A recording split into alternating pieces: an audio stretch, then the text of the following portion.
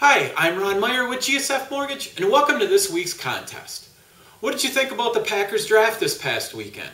I thought it was pretty good getting some much-needed defensive players. Plus, Ted Thompson seems to know what he's doing with that Super Bowl championship and going 15-1 last year, so I'm not going to second-guess what he does. This week, let's guess the total runs the Brewers are going to score in the series against the Giants. Just go to GSFRon on Facebook, select like at the top of the page, and post your predictions in the comments below this video.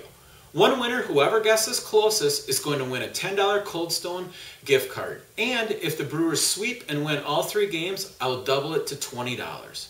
And don't forget, if you're not watching the Brewers this weekend, on Saturday is the Kentucky Derby, the fastest 2 minutes in racing. Have a great weekend.